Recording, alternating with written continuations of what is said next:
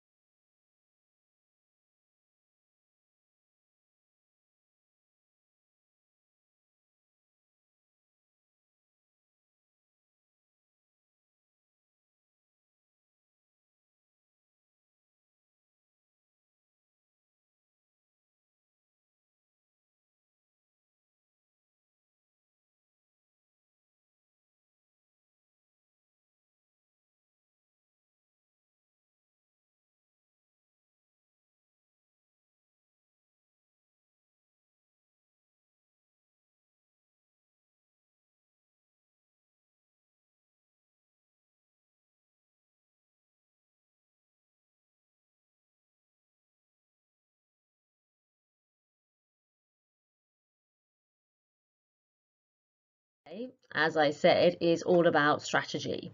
So before I continue, perhaps it'll just be worth you pausing for a minute, stop the video and just think, what do you already know about this area? So on the area of policy and strategy, why do you think business policy is important?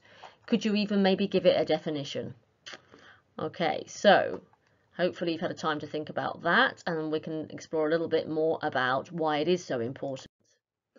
So business policy and strategic management have been discussed by various researchers, and there's a nice definition here that says that actually without a business policy and a strategy, an organization has no direction. So it's a bit like an organization that's literally just going around in circles with no place to go. Business policy here is defined as the study of the function and responsibilities of senior management, the crucial problems that affect success in the total enterprise, and really importantly, the decisions that shape the directions of the organisation and its future. So what are the problems with business policy in the sense of, is it very easy to define a business policy? What do you think? So the area of policy in business is a little bit like those of policy in public affairs, in that actually it's to do with choice of purposes and moulding the organisational identity and character. Doing that and continually defining what needs to be done, mobilising resources in order for those things to be achieved, so to achieve organisational goals, and doing that in the face of competition or adverse circumstances. So a core concept of strategy is all about understanding the competitive moves and business approaches that managers employ to attract and please customers, compete successfully, grow the business, conduct operations and achieve targeted objectives. So you may have come across the word before, strategy. Do you have any idea where it comes from, where its origins are from, and what it actually means? So to give you a little bit more of an understanding of that, the military origins of strategy comes from the Greek word meaning generalship. Not quite sure how to pronounce that in Greek, but maybe it's strategia or strategia or something like that. So in military terms, strategy often refers to manoeuvring troops into position before the enemy is actually engaged. So in this sense, strategy refers to the deployment of troops. And once the enemy has been engaged, attention then shifts to tactics. So here, the employment of troops is really central. So this kind of military origins of strategy are centuries old, and therefore it kind of seems sensible to start there when we analyse and understand what we mean by strategy. And if we substitute resources for troops, and the transfer of the concept of the business world then kind of begins to take shape and begins to make more sense. So we've seen what the military origins of the word strategy mean. Can you think of any problems with this definition? What do you think? Anything that may sort of come to mind? Is this an adequate definition to understand what strategy means? So according to Liddell Hart, who wrote a book about strategy, he examines wars and battles from the time of the ancient Greeks through to World War II, And he concludes that the definition of strategy as the art of the employment of battles as a means to gain the object of war is actually not a very good definition and is actually quite flawed, in the sense that strategy intrudes upon policy and makes battle the only means of achieving strategic ends. So a wiser definition of strategy could actually be the practical adaptation of the means placed at a general's disposal to the attainment of the object in view. So the military strategy, therefore, would kind of be a means to political ends. And concluding his view of wars, policy, strategy and tactics, Liddell Hart arrives at this very short definition of strategy. And that is that strategy is the art of distributing and applying military means to fulfill the ends of policy. So, according to George Steiner, who's a professor of management and one of the founders of the California Management Review, his book, Strategic Planning, is close to being a Bible on the subject. And Steiner points out in his notes that there is very little agreement as to the meaning of strategy in the business world. Some of the definitions in use to which Steiner pointed include the following: that strategy is that which top management does, that is of great importance to the organisation. Strategy refers to basic directional decisions, that is to purposes and missions. Strategy consists of the important actions necessary to realise these directions, and strategy answers the question, what should the organisation be doing, and also what are the ends we seek and how should we seek them. So how has business policy evolved? So if we look at strategy and defining the concept of strategic management, starting in 1965, Igor Ansoff said that the common thread among the organisation's activities and product markets that defines the essential nature of business that the organisation was or planned to be in future. So that's how he defined strategy and this idea of strategic management back in 1965. Then if we move forward to 1972, William Glueck defined it as a unified, comprehensive and integrated plan designed to ensure that the basic objectives of the enterprise are achieved. Then going through to 1980s to Henry Mintzberg, he made it a little bit more simple by saying that it's a pattern in a stream of decisions and actions. Then fast forwarding through to 1996, Michael E. Porter talked about developing and communicating the company's unique position, making trade-offs and forging fit among activities. So then, continuing this evolution of business policy as a discipline, Harvard Business School back in sort of 1911 talked about having an integrated course in management aimed at providing general management capability. Strategic Management by Hoffer was a casebook in policy and planning, and that the business policy evolution has undergone 4 paradigm shifts. And this transition is of overlapping nature. So the development of the subject of business policy has always followed the demands of real-life business. And in 1930 through to 1960, in environment change, new products, continuously changing market, the Ford Foundation report recommended by Gordon and Howe suggested a capstone course of business policy, which would give students an opportunity to pull together what they have learned in the separate business fields and utilise this knowledge in the analysis of complex business problems. And in 1969, this course was made mandatory by the American Assembly of Collegiate Schools of Business, AACSB for short, and in 1990 the course has become an integral part of management education curriculum. So to give you a little bit of an understanding of how strategic management and business policy has evolved over the years. There are actually 4 paradigms involved in this evolution of business policy. So paradigm 1 was ad hoc policy making. So 1900 through to 1930 was an era of mass production in which maximising output, normally a single product, standardised and low-cost products catering to unique sets of customers servicing limited geographical areas, informal control and coordination. So the strategic planning was centred on maximising input. So that was paradigm 1. Then if we move to paradigm 2, was a little bit more about integrated policy formation or formulation.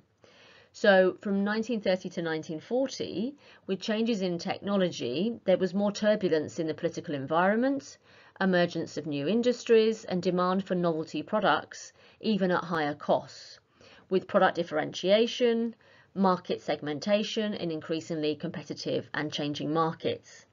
And these all made investment decisions increasingly difficult. This was an era of integrating all functional areas and framing policies to guide managerial actions.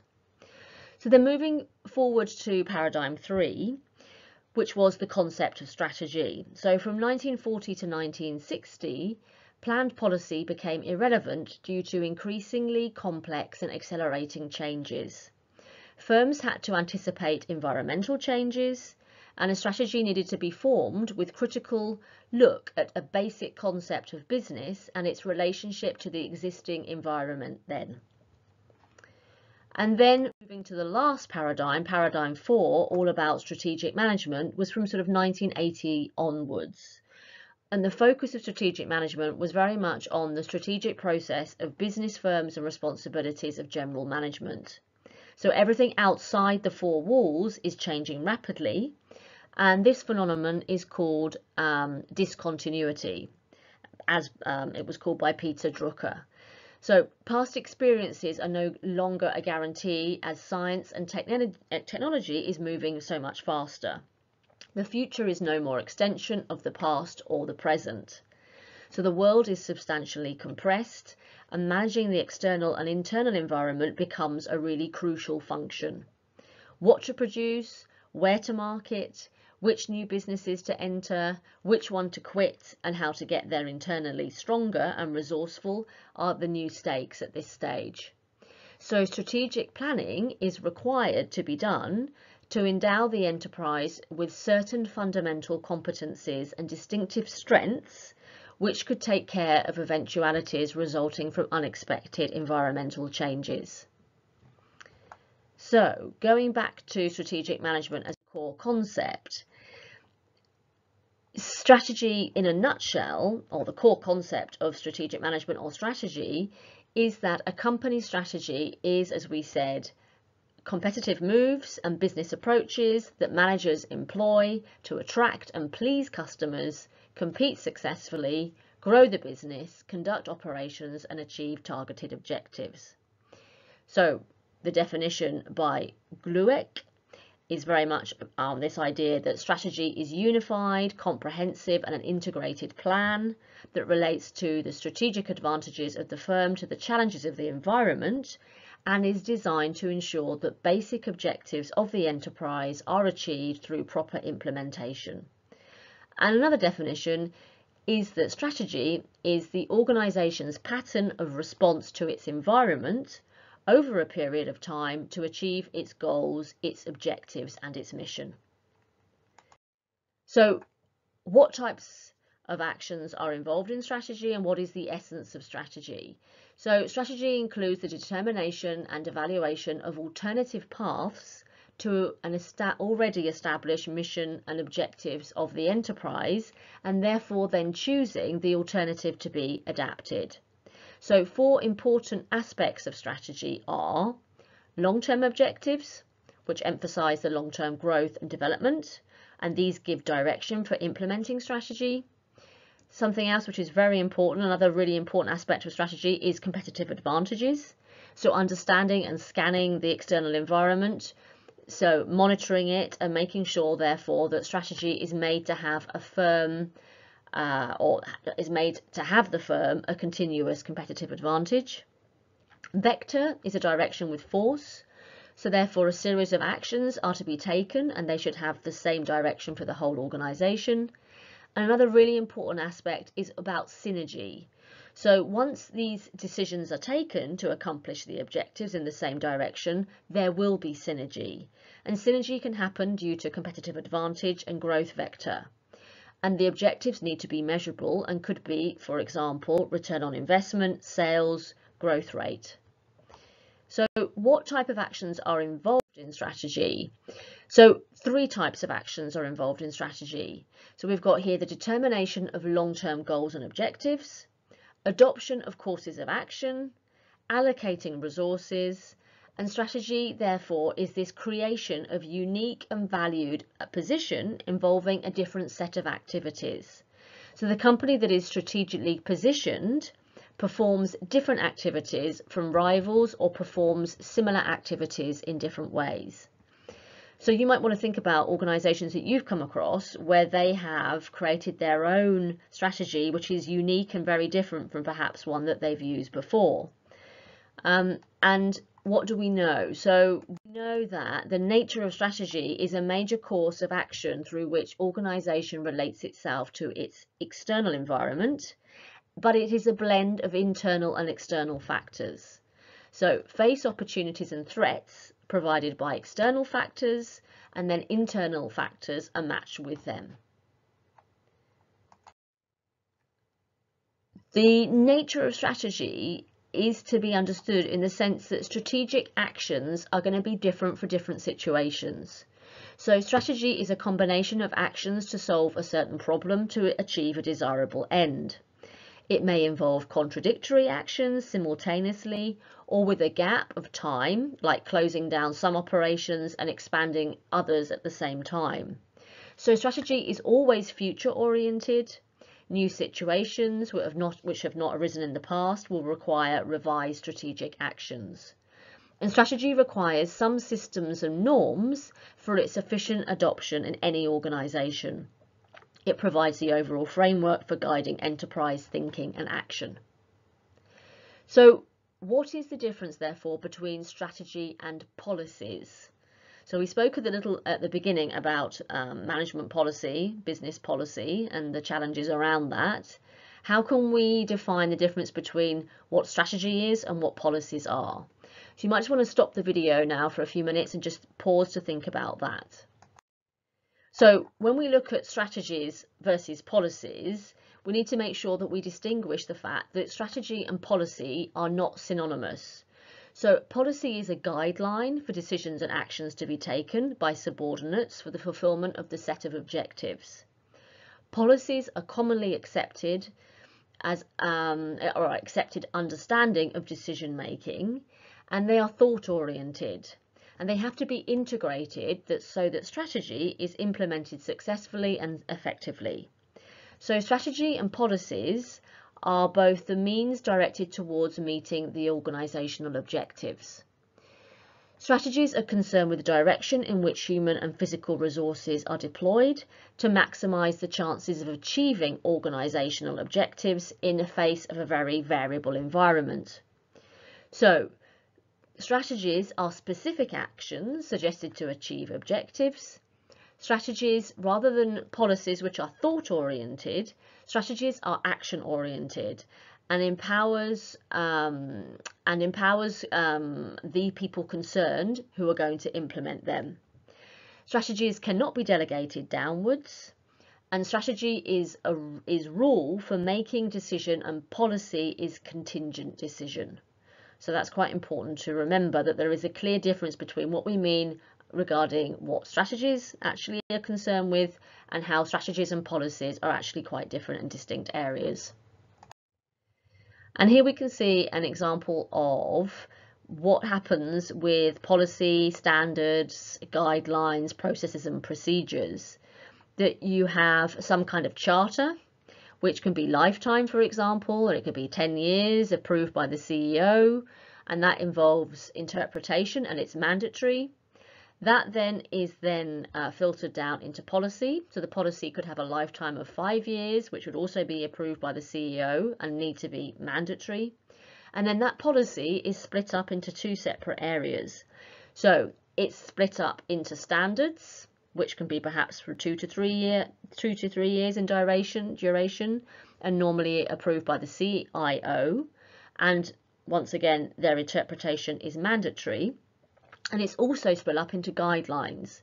So these, once again, are around 2 to 3 years in duration, approved by the CIO, and their interpretation, however, is discretionary. So this is showing how we can start with a charter. We then need to then cascade down into a policy, standards and guidelines, which I suppose we could say in terms of purpose are the functional requirements. So what characteristics will the solution have?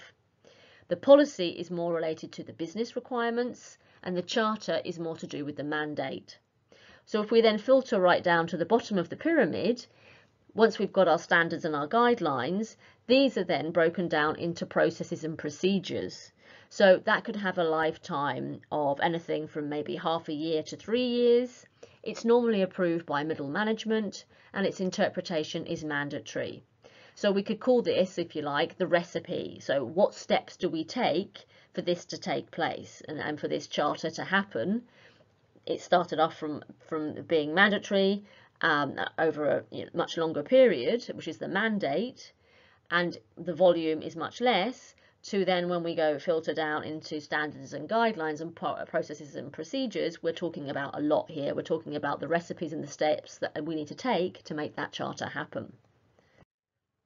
So when we talk about strategy, we need to understand too that strategy is different from tactics. So strategy determines the major plans to be undertaken. A goal of a strategy is to gain competitive advantage, break the opponent. Strategic decisions cannot be delegated downwards. Strategy formulation is dynamic, so it's constantly changing, responding to the environment, and it can be continuous or it can be irregular. Strategy has a long-term perspective and has a high element of uncertainty because, of course, the best laid plans, we don't really know if they're actually going to take place because of what's going on in the external environment. And strategy formulation is affected by the personal values of the person involved in the process. So how does that differ to tactics then? So tactics is more the means by which previously determined plans are executed. The goal of tactics is to achieve success in a given direction. So tactical decisions can be delegated to all levels of the organisation, and tactics are determined on a periodic basis with some fixed timetable. Tactical decisions are more certain as they work upon the framework set by the strategy. Tactical decision implementation is impersonal, and tactical decisions are less important than strategic decisions. So we've talked about the difference between strategy and policies. We've talked about now the difference between strategy and tactics. So have a think for a little bit. What do we mean, therefore, by strategic management? See if you can just think, okay, so how do we put this all together? So strategic management is defined as the process of analysing various opportunities and threats vis-a-vis organisational strengths and weaknesses, formulating and arriving at strategic choices through critical evaluation of alternatives and implementing them to meet the set of objectives of the organisation. So a more simple definition is that strategic management is concerned with making decisions about an organisation's future direction and implementing those decisions. And what are the tasks then? So we know this is what strategic management is, and what are the tasks of strategic management? Have a think about that for a second, and maybe pause the video before we continue. So there are 5 tasks of strategic management. The first task is all about formulating a strategic vision of what the company's future business makeup will be and where the organisation is headed. So a long-term vision to infuse the organisation with a sense of purposeful action. Another really important task of strategic management is setting objectives. So converting strategic vision into specific measurable performance outcomes. Then another really important part of strategic management is crafting a strategy to achieve those desired outcomes. We then, of course, need to implement and execute it efficiently and effectively as possible. And once that's taken place, at the end of the process, there needs to be some evaluation looking at the performance and initiating corrective adjustment in vision, long-term directions, objectives and strategy in light of actual experience. So changing conditions, new ideas and new opportunities. So who performs these 5 tasks of strategic management? Well, as we saw in the pyramid earlier, the CEO is extremely important in this process. So he or she is actually the most important strategy manager, who is also most visible. And he or she performs various roles such as chief direction setter, chief objective setter, chief strategy maker, chief strategy implementer. The vice presidents of various functions have roles to play in strategy making and implementing too. So functional heads like production, marketing, finance, HR, etc. have responsibilities to deliver measurable performance as per strategic planning. And all major organisational units, so business units, divisions, staff, plant, support groups, district offices, have leading and supporting roles in the company's strategic game plan. So those are the main players who are crucial in actually undertaking and being involved in the tasks of creating a strategic management workforce. The CEO and senior corporate executives have responsibility and personal authority for major strategic decisions. The managers work with profit and loss responsibilities for individual business units or functions. Functional heads and departmental heads have direct responsibility over major business areas. And managers of operating plants, for them, strategy making is a job for all the line managers. So doers should be strategy makers. It should not be left to staff of planners. Strategic planning is not a standalone function, it's an integrated team effort. So these are the people who are involved in strategic planning. What is involved in strategic planning? So aspects of strategic planning which are really important to be aware of are the fact that strategic planning provides the route map for the enterprise. So it lends a framework which can ensure that decisions concerning the future are taken in a systematic and purposeful way. So strategic planning provides a hedge against uncertainty and against totally unexpected developments. So strategic planning helps in understanding trends in a better way and generates a reference frame for investment decisions. It provides the framework for all major business decisions on businesses, products, markets, manufacturing, facilities, investments and organisational structure. It's a pathfinder for business opportunities and it is also a defence mechanism to avoid costly mistakes in the choice of product, market or investments.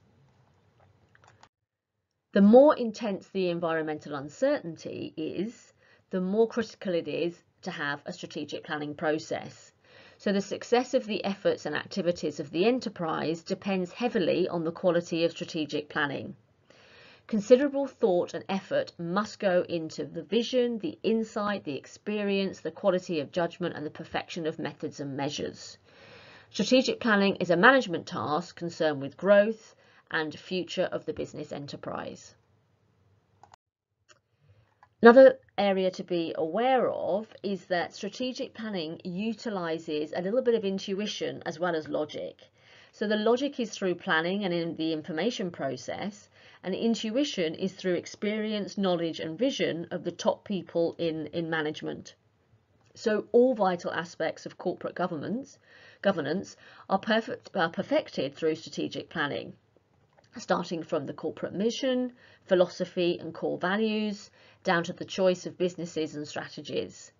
So through analytical process, or through the analytical process aspect involved in strategic planning, corporations understand where their core competencies are.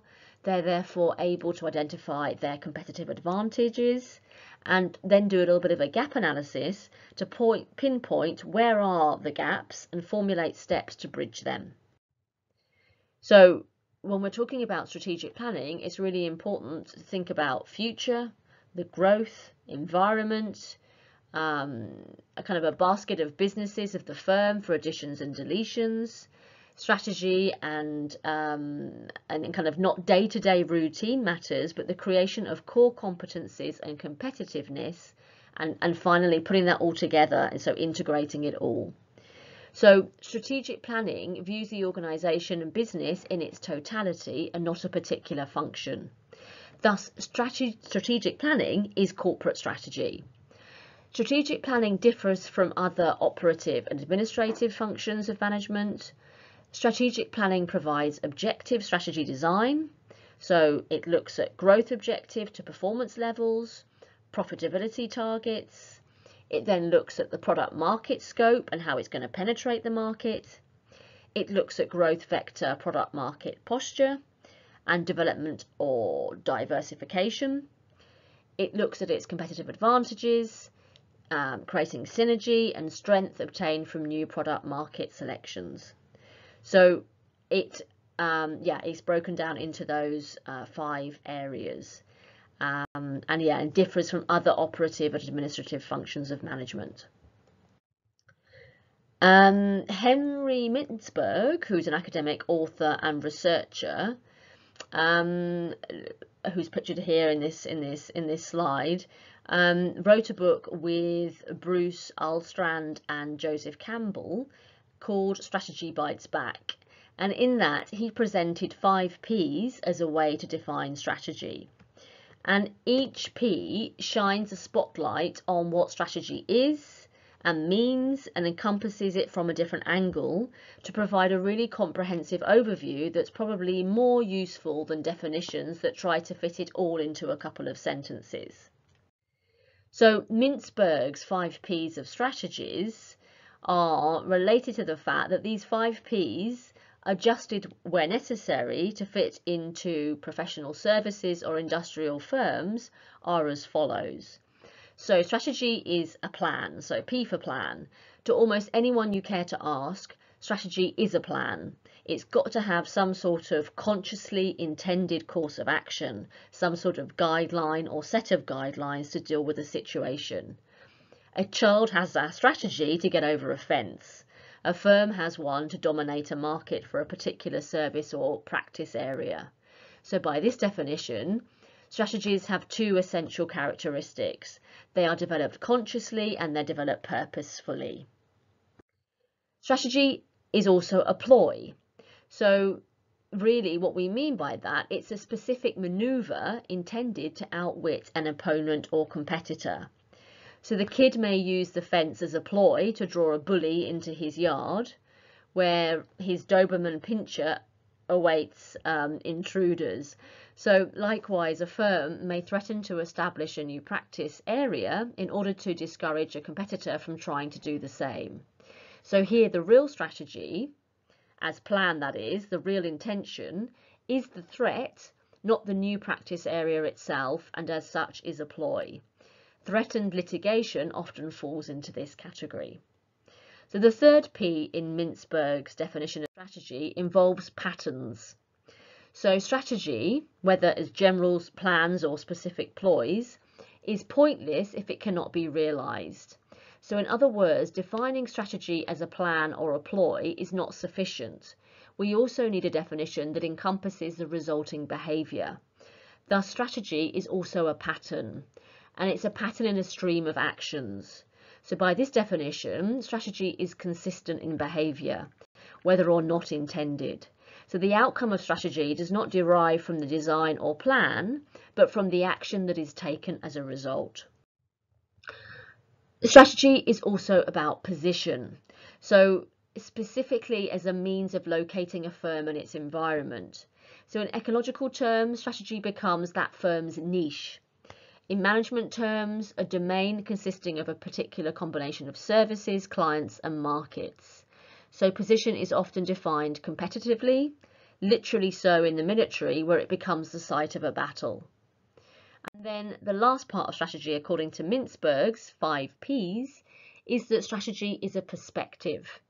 So while position is outwardly focused, perspective looks inward into the firm, even into the heads of the actual strategists themselves. So strategy in terms of this definition becomes an ingrained way of perceiving the world. Some firms are aggressive pace setters, others build protective shells around themselves. Almost every profession has about it its unique perspectives that indelibly flavour the strategies that firms practicing those professions craft for themselves.